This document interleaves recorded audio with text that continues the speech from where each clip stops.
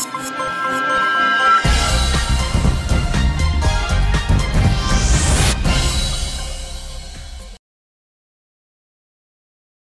సైకిళ్లను repair చేయకుండా ఆలస్యం చేస్తున్న వ్యక్తిపై ఓ పిల్లాడు పోలీసులకు ఫిర్యాదు చేశాడు. దీంతో రంగంలోకి దిగిన పోలీసులు షాపు యజమానితో మాట్లాడి ఆ చిన్నారి ముఖంలో నవ్వులు చూశారు.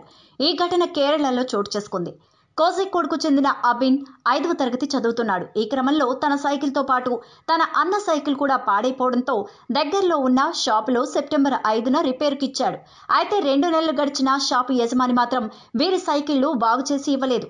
దీంతో తమ సైకిళ్లను రిపేరు చేయించేలా మెకానిక్ను ఆదేశించాలంటూ నవంబర్ 25న అబిన్ పోలీసులకు లేఖ రాశాడు. తమ సైకిళ్లను తిరిగి ఇవ్వకుండా షాపు యజమాని మూసేశారని లేఖలో పేర్కొన్నారు.